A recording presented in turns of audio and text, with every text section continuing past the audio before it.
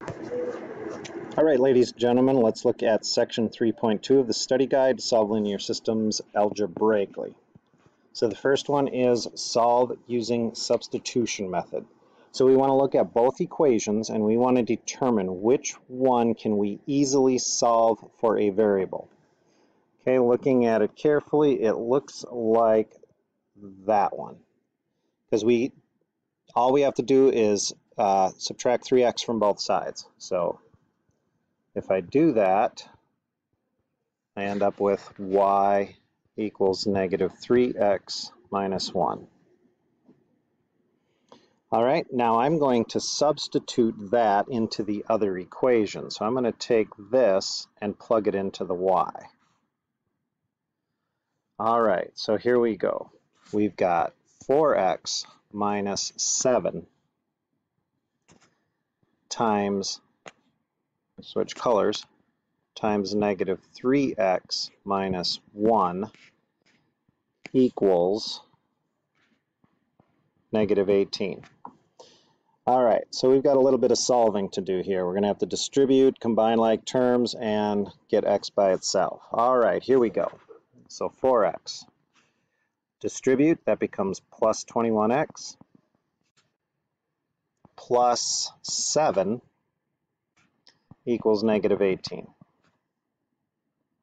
Combine like terms, we got 25x plus 7 equals negative 18. All right, now we're down to a two-step equation. Take away 7.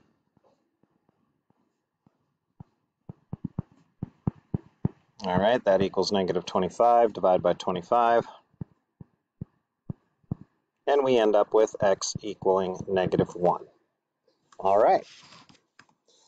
Now, the easiest way to solve for y would be to take that negative 1 and plug it into this equation.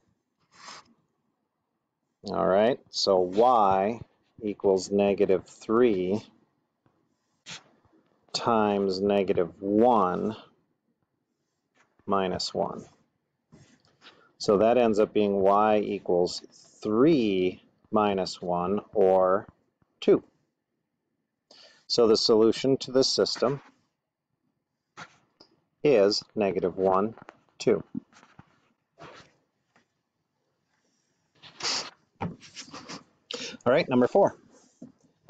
Solve using the elimination method. Well, in order to use the elimination method, we need to have either the x or the y be the same number, one positive, one negative, so that they can eliminate. Well, it looks like the y would be the easiest. So 5 and 3, the least common multiple of 5 and 3 is 15. And the 5 has already got a minus sign in front of it, and the 3's got a plus sign. So we don't need to worry about signs. All right, so what are we going to do? Well, in order to make that into a 15y, or minus 15y, we're going to need to multiply the top one by 3. And in order to make the 3y into a 15y, we're going to need to multiply that by 5. All right, here we go. So the top equation becomes 36x minus 15y equals 27. The bottom equation becomes 35x plus 15y equals, let's see, 5 times 23, that's 115. Now, we can easily eliminate the y. All right, 36 plus 35, that becomes 71. And 27 plus 115 is 142. Divide by 71, and just like that, we know what x is. And let's see, 142 divided by 71 is 2. All right, now we're going to take that 2 and we're going to plug that in. I'm going to plug it into the bottom equation. Okay, I'm going to plug it into that one. Doesn't matter, you can plug it into the top one, just make sure you plug it into the x. All right, so now we have 7 times 2 plus 3y equals 23. So that's 14 plus 3y equals 23. Subtract 14. 3y equals 9. Divide by 3. Y is 3. So the solution to this system is 2, 3. All right, number 5. Another substitution. So in this one, which one would be the easiest one to get a variable by itself? Well, that would be the top one. So I want to get x by itself. So I'm going to add 9y. All right, so x equals 9y plus 68. All right, now I'm going to plug that into, I'm going to plug this into this x. All right, here we go. So we've got negative 11 times the 9y plus 68 plus 6y equals negative 97. All right, distributive property. So let's see, we've got negative 99y and a negative 11 times 68, that would be minus 748 or plus negative 748 plus 6y equals negative 97. Combine like terms, combine the y's, that's negative 93y minus 748 equals negative 97. Add 748. And now negative 93y equals 651.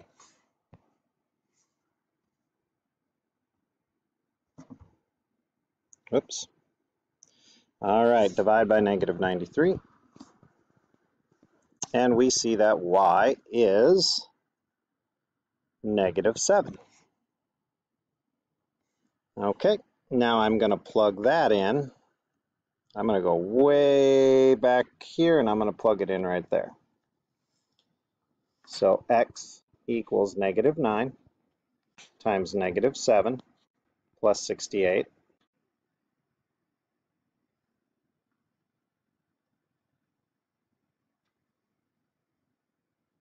Okay, it's not a negative 9, sorry, that's positive 9. I thought I made a mistake there.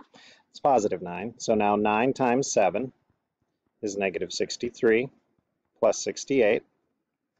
And so x equals 5. There we go. 5, negative 7 is the solution.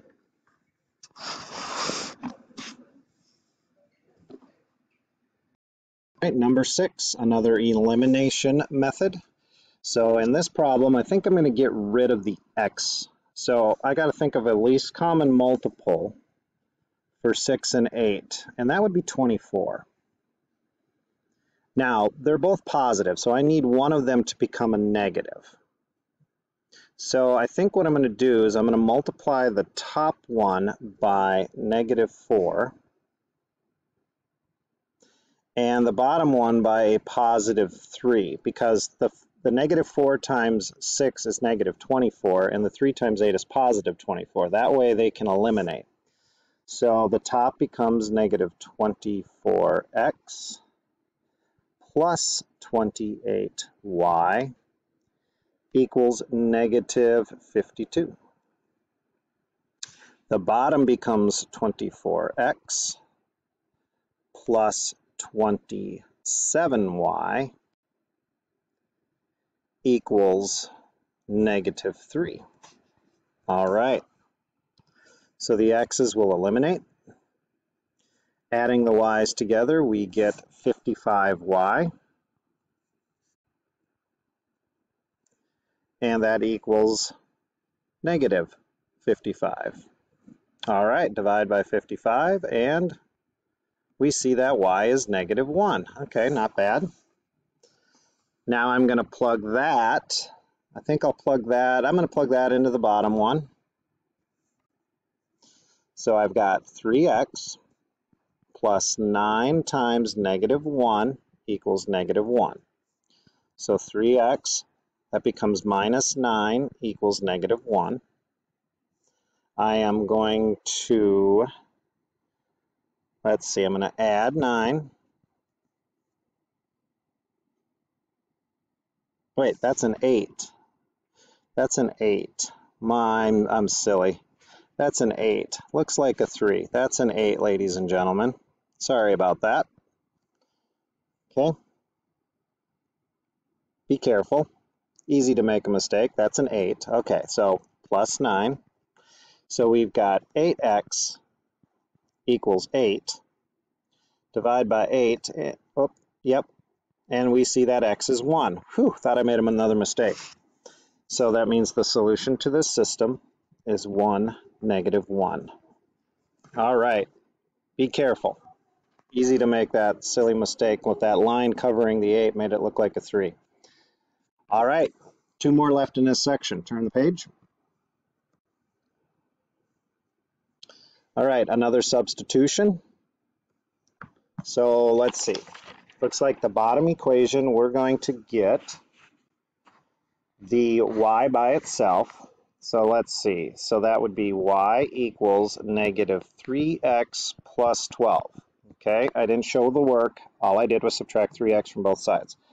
All right, I'm going to plug that in. I'm going to plug this in to right there.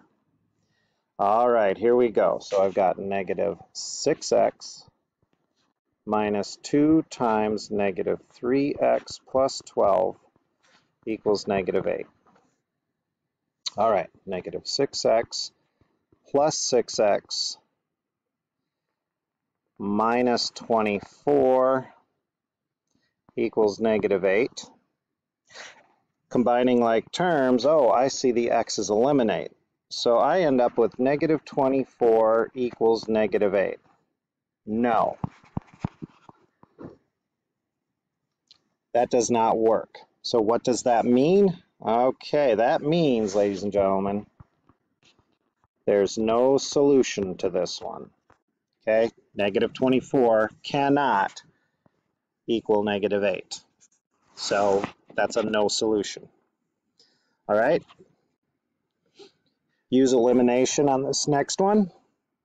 Well, if I look carefully, I've already got a 15 here.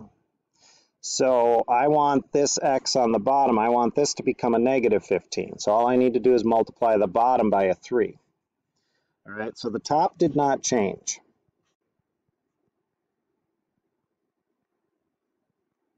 But the bottom is going to become negative 15x plus 24y equals negative 33. And like magic, the x's disappear, the y's cancel out, the 33's, so we end up with 0 equals 0. That is true. What does that mean? That means there are